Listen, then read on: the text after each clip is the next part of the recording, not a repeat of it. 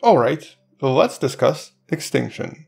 Extinction of all mammalian life, including of course us. But in this case, this extinction will probably not matter much to us because it's going to be happening in the far future. Nevertheless, trying to figure out when complex life goes extinct on planet Earth might actually help us understand a few other things in the process as well.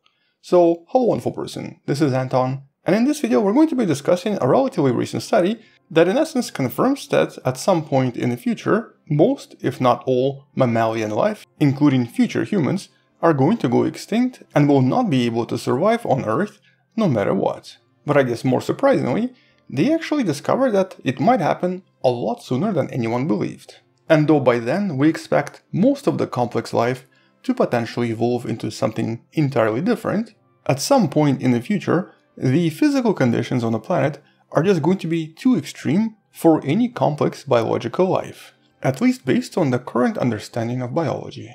And so let's discuss this particular study, relatively recently published in the Nature magazine, that to some extent predicts the demise of mammalian life on planet Earth and provides really intriguing explanation. And so what exactly is this paper all about? Well, it's really all about predictions on what happens to the planet every few 100 million years. Based on a lot of geological evidence, we know that once in a while, all of the continents on the planet create what's known as a supercontinent, which is obviously the result of what's known as plate tectonics, previously known as the continental drift. And the last time it happened was most likely approximately 300 million years ago. This was the supercontinent we refer to as Pangea, and you can actually see some of the previous ones in one of the links in the description. So as you can see, approximately every few 100 million years, we actually get new supercontinents forming because of the plate tectonics. And based on the calculations we have today, it's most likely going to happen again anywhere between 100 to maybe 250 million years in the future. With one of the best known models, usually referred to as the Pangea Proxima or the next Pangea, although more commonly known as Pangea Ultima, the next supercontinent that's expected to happen possibly in the next 250 million years. Once again based on the observations of how continents move around and what usually happens when they start colliding and interacting with one another. And so here if you look closely you'll see the outlines of the South and North America, we have the leftovers from Africa, and of course Europe and Asia here as well. Although here it's possibly going to have some kind of a large ocean or some kind of a large sea in the middle, something that we have seen before in previous iterations of previous supercontinents. Although once again this is based on geological evidence, not so much on physical observations. But the prediction model based on computer simulations right now is pretty strong. Although here, a very important side note, there are other predictions and other simulations as well. We have a prediction for something referred to as Pangea, something that might actually even form within the next 100 to 150 million years. We have the so-called novel Pangea, although here it's based on a much older model, and we have something known as Eureka. Here is sort of the video showing us how all of this might assemble over time. And so quite a lot of these models exist, but most of them basically end with the same result. You do get some kind of a final supercontinent at the end that remains as a supercontinent for at least 100 million years, possibly longer. And the thing is, when supercontinents form, they all tend to have very similar climatic changes. Based on the studies from Pangea, which existed 200 to 300 million years ago, we know that things generally tend to get much hotter. And really for one reason: carbon dioxide. Because the continents join together and because there is not as much geological recycling, the CO2 levels in the air rise dramatically all the way to something like 2000 ppm, at least 5 times higher than right now, which is exactly what's observed in various rock deposits discovered during the period when Pangea was around. And this generally increases the average temperature by at least 10 degrees Celsius. On top of this, the sun is also slowly growing a little bit bigger and a little bit hotter. And by the time that the supercontinent is essentially complete, the emissions from the sun are going to be approximately 2.5% higher. It doesn't sound like a lot, but it's enough to dramatically shift the conditions on the surface. With all of this dramatically shifting the global climate and very likely creating unbearable conditions on the surface. At least unbearable for mammalian life. Here, the mean temperature is expected to be approximately 46.5 degrees Celsius, 116 Fahrenheit. In comparison, the mean temperature on Earth today is only about 15 degrees Celsius, 30 degrees Celsius lower. And at these temperatures, most complex modern life would have a lot of trouble surviving.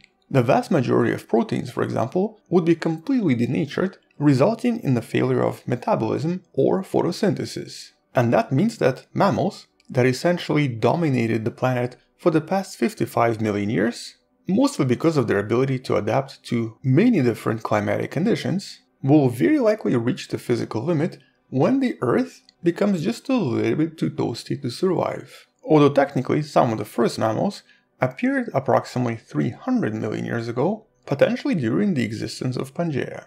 And so maybe there is a way for some smaller animals, the ones that can burrow and hide inside somewhere, to survive on this super hot Earth.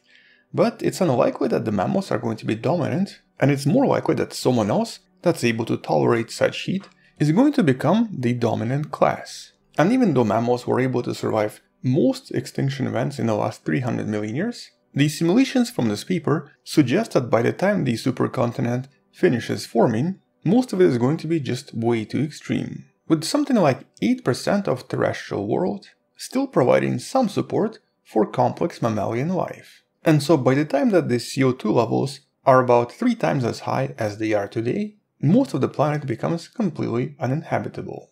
Or at least uninhabitable for anything living on the planet today. And although we knew that this is going to happen eventually, previous predictions suggested that we might have at least 1 billion years. Turns out that it might happen much sooner. Anywhere from 100 to maybe 250 million years, depending on which model of supercontinents is more likely to be correct. Now this one here suggests 250 million years, and that's the one that most scientists currently agree with. You can find the simulation in the description below. But it's unlikely to happen within the next 100 million years. In terms of our geological understanding, we know supercontinents will not be forming for at least 100 million years. So mammals definitely still have some time. And interestingly, quite a lot of studies suggest that evolution is not going to be fast enough at helping animals adapt to these new extreme conditions. And so a lot of the adaptation techniques and a lot of proteins that we use are just not going to be able to function in conditions that are that hot. Or at least that's one of the preliminary assumptions. Because as Jurassic Park taught us, life finds a way. There's still a chance that maybe some mammals might return back to water, just like dolphins and whales did back in the days, and might adapt to survive in the water instead. Although here the water is also going to be pretty hot. Likewise, smaller burrowing animals might essentially survive by switching to the nocturnal lifestyle while spending most time underground. And even though most of the surface might resemble something like this, essentially being a humongous desert, mostly because it's believed that the weather system is going to be completely disrupted by the existence of the supercontinent, essentially drying out forests completely and removing most of the vegetation from the surface. Despite of this, some animals will probably still find a way. We obviously have no idea how or what sort of animals, but chances are they'll develop some strategies surviving for millions of years afterwards. And in this case, one intriguing question is, so who's going to dominate the planet? What sort of an organism? Is it going to be reptiles again? Is it going to be some new species that we cannot imagine? Or is it going to be something else that already exists and is just waiting for its time to shine on planet Earth? So definitely quite an intriguing study, at least in terms of understanding the future of planet Earth and where life on planet Earth might be headed. But I'm sure there's going to be another study that's going to be exploring this even further, or potentially discover something else super interesting when it comes to the planet Earth in the next billion years. And in case you're wondering when we actually think all life is going to go extinct, current predictions based on how the sun changes over time suggest that the sun actually increases in luminosity by approximately 1% every 100 million years.